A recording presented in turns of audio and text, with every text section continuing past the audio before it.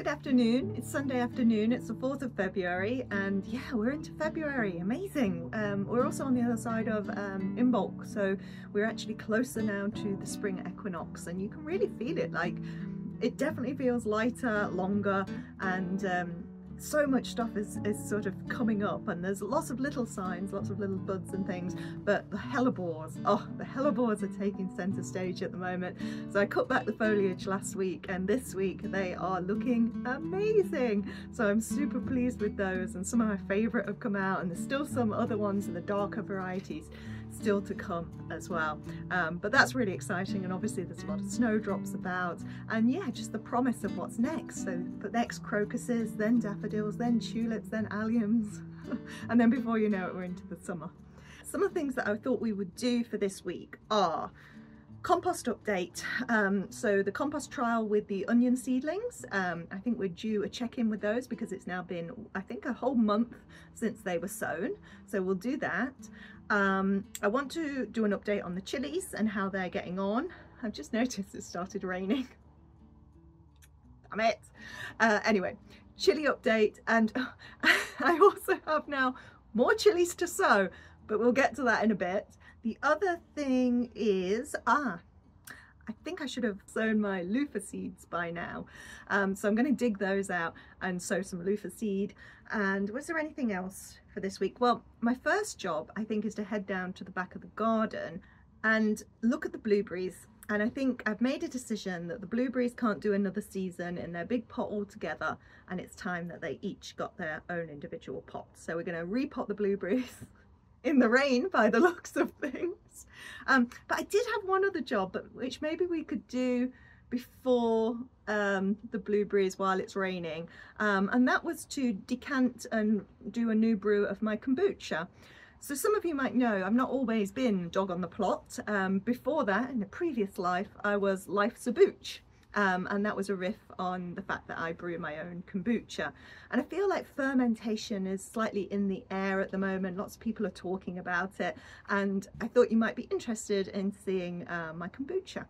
So maybe let's head indoors and do that, and then we'll see if the rain stops and I can come out and do the blueberries.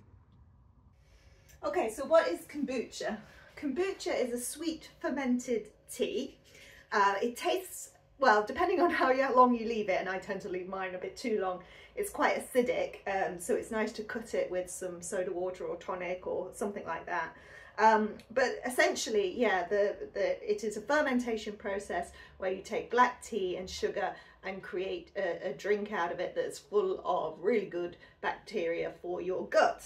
And you can tell that although I've read lots about kombucha and different fermentations over the past, none of it sticks. I don't know the science, but I trust the science that this is very good for me, and plus it tastes really nice. You don't have to make kombucha like this, and I've made elderflower kombucha before, which we should probably do when we get some elderflowers, but this is like the basic recipe, and that will get you a really nice healthy SCOBY that you can then use for more floral and different kinds of ferments. So this is the basic that you kind of need to get your head around before you can go on to do the other ones, I would say. So I just mentioned the word SCOBY, which stands for symbiotic culture of bacteria and yeast, and that, my friends, is what it looks like. It's totally gross and alien, but this is the thing that forms across the top of your kombucha and is part of the process of fermentation. Now, actually, you don't need a SCOBY to start. You just need a cup of the brewed kombucha, and that's what you'll need, or will need, for our next batch. So I put aside the SCOBY and a cup of the starter, and then that's our finished kombucha from the last batch. You can give it a good stir now, and you can see how it's fizzing up, and that's because it is carbonated from the fermentation. So I'm just going to decant this into my jars, and then we'll make the new brew.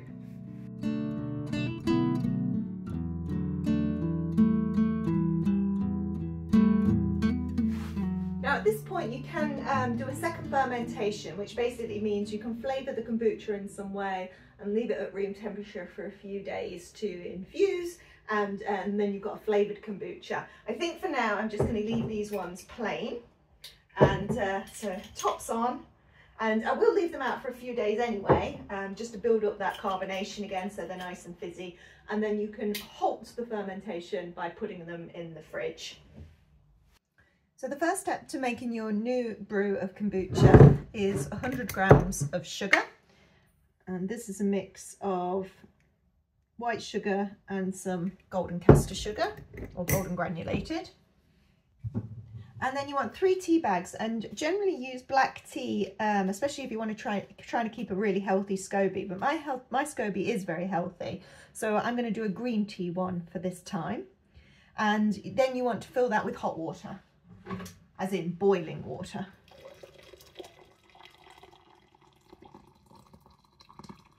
There you go. So that's 1 litre of water. Give it a little stir to help dissolve the sugar and get the tea going, and then put that aside for 15 minutes. Okay, so while that sits for 15 minutes, let's go into the greenhouse and we can check on the compost trial.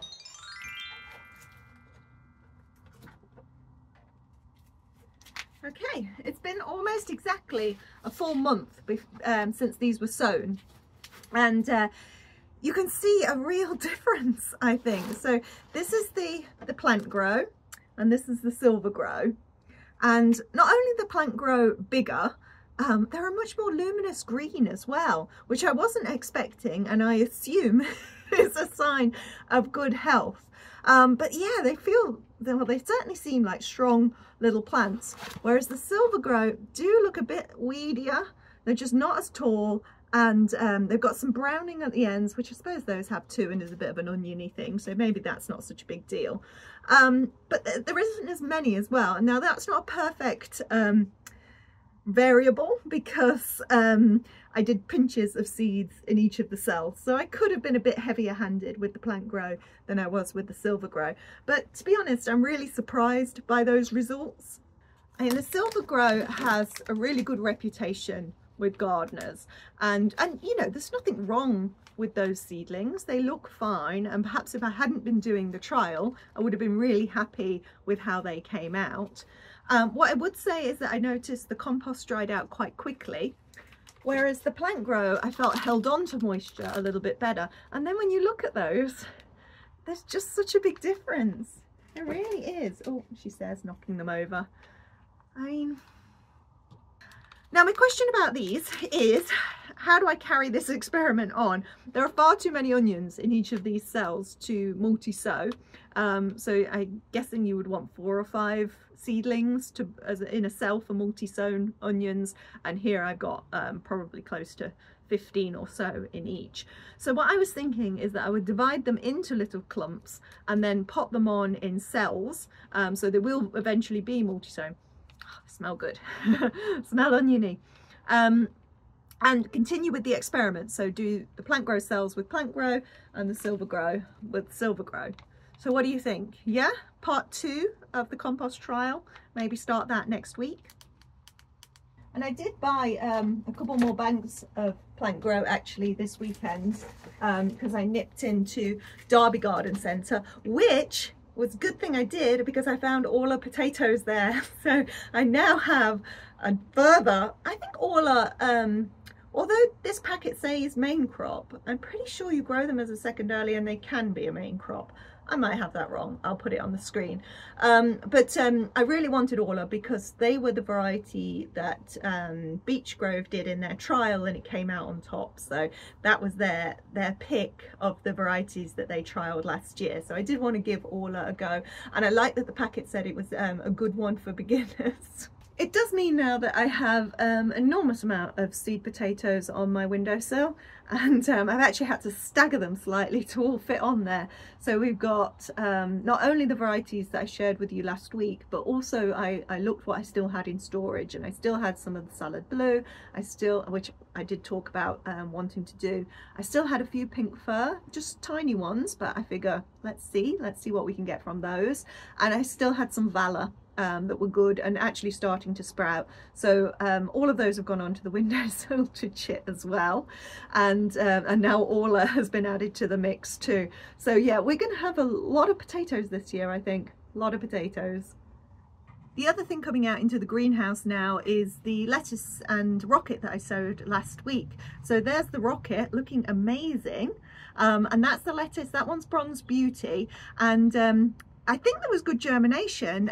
It looks a bit more sparse than the rocket because I did sow the rocket thick because I might be having those as microgreens. But actually I think I might have got the hang of thinly sowing, because that's quite nice for the lettuce. The other lettuce is this one, Marvel of Four Seasons. Now I think that is poorer germination rather than good sowing, and if I remember rightly, this hasn't had good germination in the past, this particular seed. So we'll see how those do. But I brought them out here now because they've all, I think what has germinated has germinated, so they're coming into the greenhouse now. And lastly, before we go in and look at the kombucha, check this out. So the broad beans, still no sign, right? But can you just see some of the soil is pushing its way up? There's definitely stuff going on. And then if you look underneath, and I'm going to try and do this without knocking them all out, can you see that? There are roots. There are roots growing from the bottom. So those beans are fine. They're doing their thing, even if they aren't quite showing on top yet. But actually, oh, I've said that, and then I've just seen a little tiny bit. Can you just see that coming up? I'll do a close-up. Can you see it? There it is. Yay! Come on, the rest of you.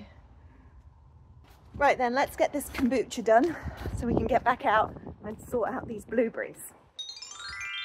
So once the 15 minutes is up, you can remove the tea bags. And then you're really just putting the ingredients together. So I've put 1.5 litres of water into my vessel. So there was already 1 litre in here, so it's 2.5 litres in total. So 2.5 litres of water, 5 tea bags, 100 grams of sugar. So the sweet tea goes in.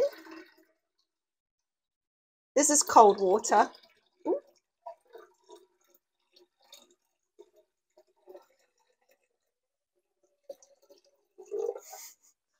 I always make a mess doing this. There we go. And then to your sweet tea mix, you add your 1 cup of starter kombucha from the previous brew. And then the SCOBY just goes straight on top. And that is it. You just cover it up and leave it for a couple of weeks and then have a try. And if it's to your taste, then you can bottle it up and the whole process starts again. And basically I do this every 2 to 3 weeks. It's just an ongoing kind of process. There we go. Now, if you want to make your own kombucha, obviously what you do need to get started is the starter or a SCOBY. Ideally, you would have the starter and the SCOBY, and people that I've passed these along to, because the SCOBY grows and grows and grows, and then you can pull it apart and you can gift somebody the old layer of SCOBY with a cup of kombucha, and then they can start brewing their own.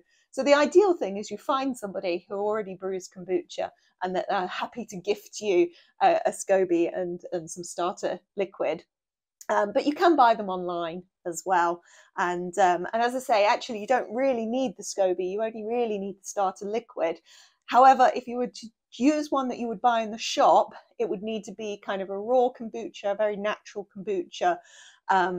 Yeah, not really one of these commercial ones that tend to taste quite sweet and quite flavoured. They wouldn't be any good for starting your own brew. But I hope that was interesting to people. If not, tell me to stop doing stuff like this. Okay, so let's get back in the garden. So here we are at the back of the very messy garden, and this is well, it's kind of an old pond liner, and it's what I've been using to grow my blueberries in because it's full of ericaceous soil. I filled it with ericaceous soil, and it's got 5 blueberries in here, which is far too much for the space that's provided. And it's also got a few heathers in here as well. So what I thought I would do is take these out and put them into their own tubs.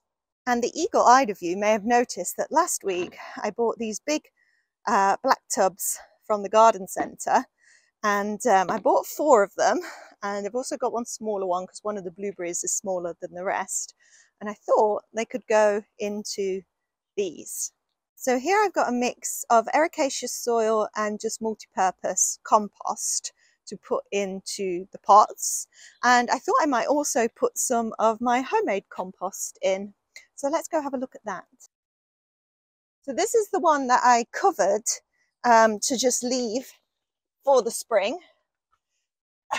Some that's meant to be in that side has fallen into this side. And yeah, I covered it with the twister mat. And it looks pretty much the same as when we left it, which I guess isn't surprising because obviously it's cold over the winter. But actually, I think that would be good in the bottom of the blueberry planter. Sorry, I just had a sniff there to see what it smelled like. And yeah, it's okay. Sort of. I mean, it's not like, you know, when Charles Dowding does it and gets this big sniff and it's like, oh, it smells like woodland floor. Yeah, not quite that. But nevertheless, I think it will continue to break down in the bottom of the pot and feed the blueberries. That's what I'm going with anyway. And plus, you know, it cuts down on the amount of compost I have to buy in. So let's get some compost in these pots and then see how these blueberries come out.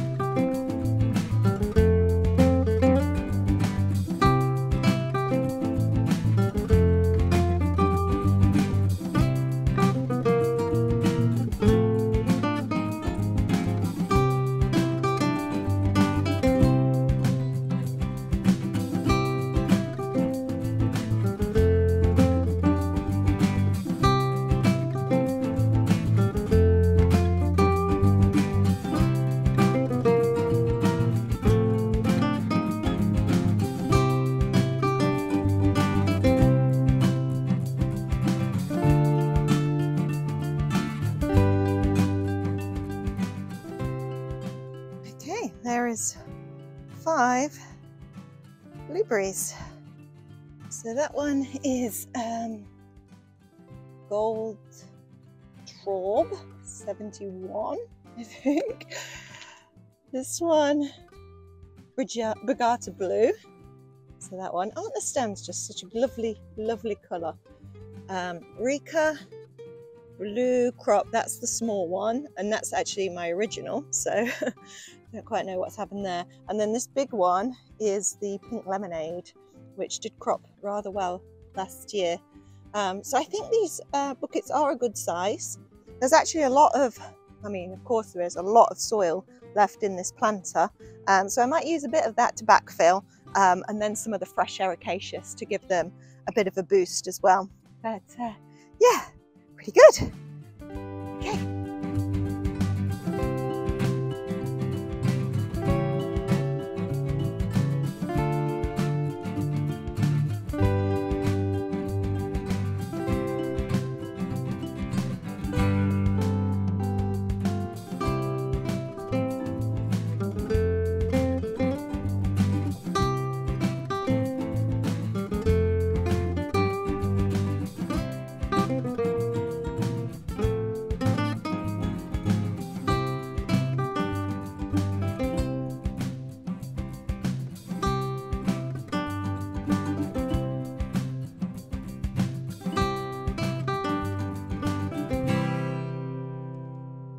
So even though they're in their own containers now, I will still keep them very close together because with blueberries, you generally want more than one to pollinate. So if I keep them in a group, hopefully the pollinators will hop from one to one, and this year we'll get lots of blueberries. I hope taking them out this time hasn't stressed them.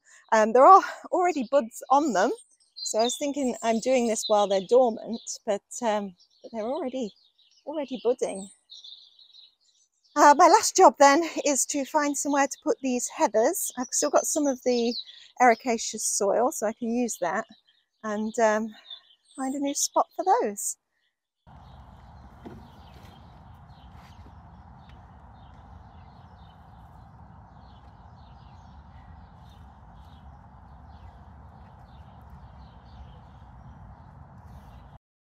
Okay, we've moved inside because we're going to work on the chilies next.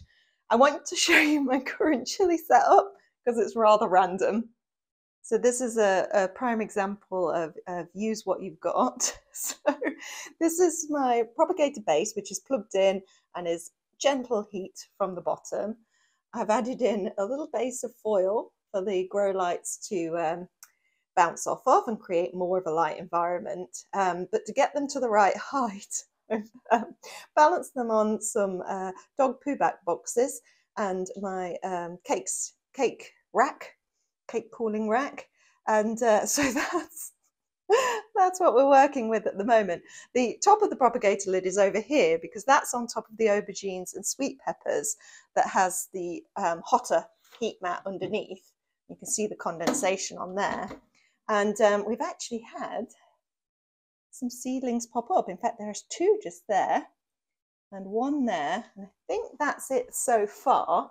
So the varieties we've got so far are the checker early aubergine and one long purple aubergine, but that's it so far. But it's the chilies that I want to work on now, and I think they're ready to be potted on. So this is what we're looking at, fairly leggy, but getting the true leaves. And we've had good germination, not bad. Seems that this is old seed as well. And so these were 8th of January, these were sown. And we're now on the 4th of Feb, so nearly a month old, and I think ready to pot on. One of my New Year's resolutions, you'll remember, is not to leave things too long before potting on.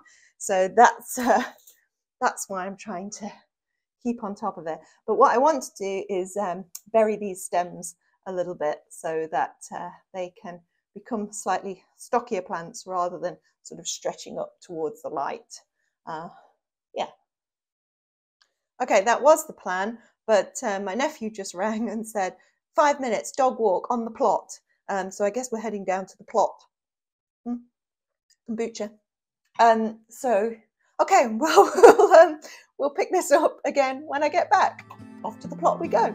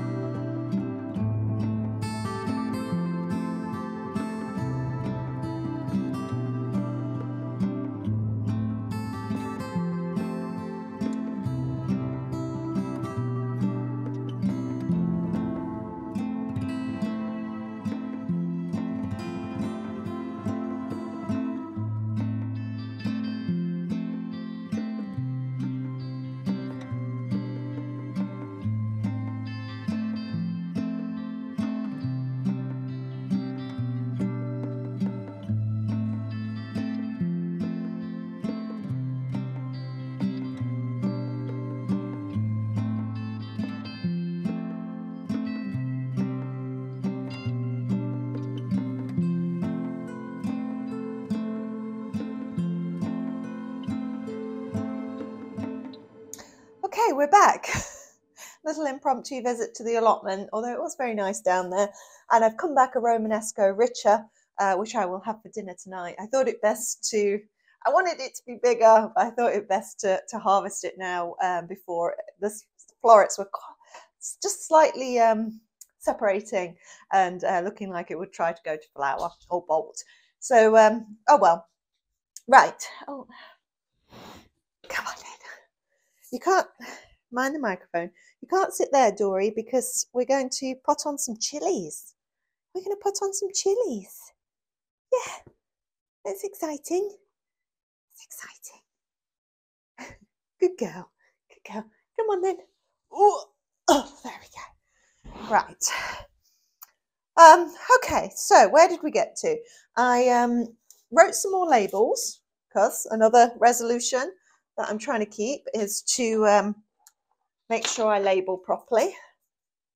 And here we go. I've watered, no, I've not watered these, have I? Do they feel moisture? You know what I might do? I might pop these in a bit of water for a few minutes, just to get the soil a bit damper so they're easier to remove. Top tip. Okay, let's do that.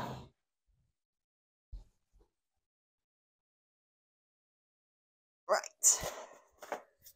Okay, so I've prepared my trays and I picked these ones because I think I have 18 seedlings, I think. And so these have 9 in each.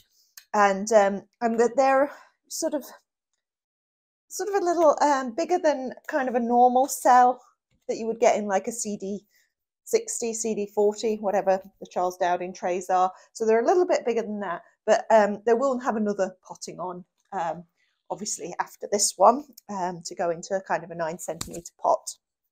Right, let's do the ones I'm less precious about first. So I can get into my rhythm. Right, we've got 4 Portugal. So let's do those ones first. We're going to practice on the Portugal. These have got their true leaves as well. So I've got my trusty chopstick.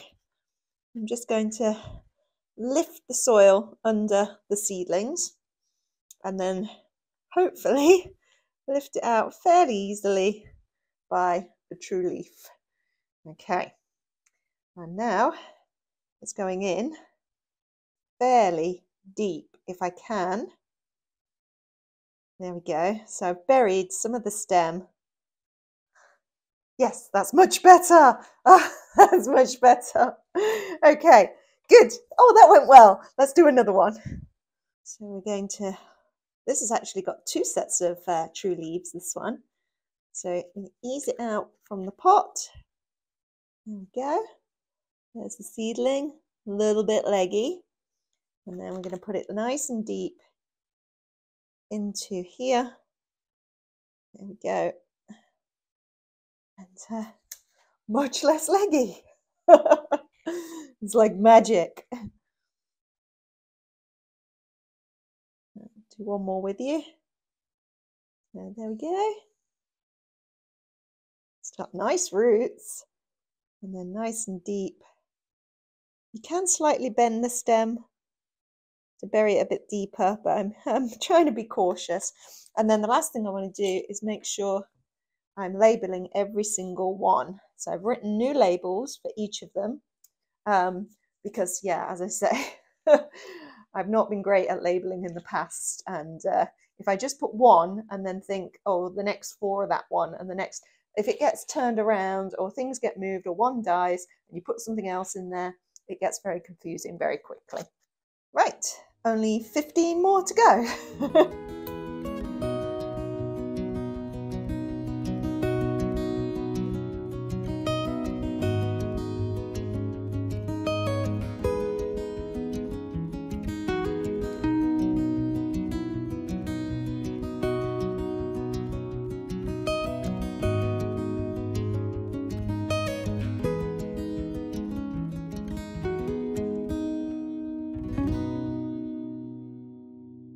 Go.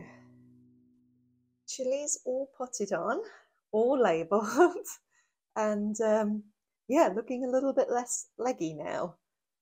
So they're back in their setup, and hopefully they're going to be happy like that for a little while longer. And then when there's a good root system on them, we'll pot them on again. Now, as I hinted at earlier, we're not quite done with chilies. So this is Mayu's fault, Let's Put Some Roses, who did a chili video not long ago and recommended a particular variety called Chinese 5-color. And it looks such a beautiful plant because it goes through 5 colours, including reds and purples and greens and such. And yeah, it looked a really beautiful plant. And Mayu said it tastes really nice, like did she say like a smoky flavour or whatever? Anyway, she sold it to me. So I went looking for a supplier and I just Googled it, and you know, coming up on Amazon, it was about £4 or something for 5 seeds. But then I found further down on my Google search, a company called Isotope Chillies, and they had the Chinese 5 colour for £2. Plus you could get free postage if you signed up to like the newsletter. So I signed up, and then I thought, well, since I'm saving £2, I'll buy another packet of chili seeds. And I think the one I picked was Trinidad Perfume, which I'd heard good things about. Anyway, my seeds arrived. So my 2 packets of seeds that I bought came, and this is what came. So I'm assuming this is because it's end of season for chilies, and he did say he would be closing his shop soon. But yeah, we've got 1, 2, 3, 4, 5, 6, 7, 8, 9, 10, 11 packets of chilies, and there are like 10 to 14 seeds in each of these. So for £4 I got all of this. Absolute bargain. So anyway, I told Liam at Isotope Chillies I would definitely give him a shout out on the channel, because that was super generous, and that wasn't about me having a YouTube channel or anything. I hadn't mentioned that when I was purchasing them. Yeah, I think it's just because it's end of season. So if you want some chili seeds still, then I highly recommend going to Isotope Chillies, because well, you'll have chilies for life. Because there's no way I can grow this many chilies when I've already got this many on the go. But I definitely do want to do the Chinese 5 colour, so I'm going to do some of those, and I'll probably do the Trinidad Perfume. But the other ones we've got here are Serrano, Shepherd's Ramshorn, Red Ricotto, which is a lovely dark seed, so maybe we'll try those, Petit Marcellus, Black Royal. Oh, I don't have a black pepper, I don't think. Maybe we'll do that one. Cajun Bell, ooh, Lee Black, Marconi Red, and Big Jim. Maybe I should do Big Jim. And then obviously the Chinese 5 colour and the Trinidad Perfume. So what I thought I would do, now that these are freed up, I thought I would give them a little bit of a kind of refresh, pat them down a bit, and sow some more chilies. I just can't believe how many chilies I'm going to have. Anyway, so that's what I'm going to do. And yeah, I think I'll look some of these up on the website and make a decision about which ones I'm going to add to my collection for this year, and which ones I'll have to save for next year. Now, while I was just over at my seeds, I did pick out the loofah. And I had forgotten that they do recommend to soak loofah seeds overnight. Now, I'm not going to be able to do these tomorrow because I've got a busy day at work. So I'm going to hold off on those. And the other one I also got out was my melon, Sugar Baby melon, because you sow your melons from February. And I do think I want a good long growing season for a melon, because I'm not sure I'm going to get one. For the time being, I'm going to get these chilies sown, and yeah, hopefully we can catch up later in the week.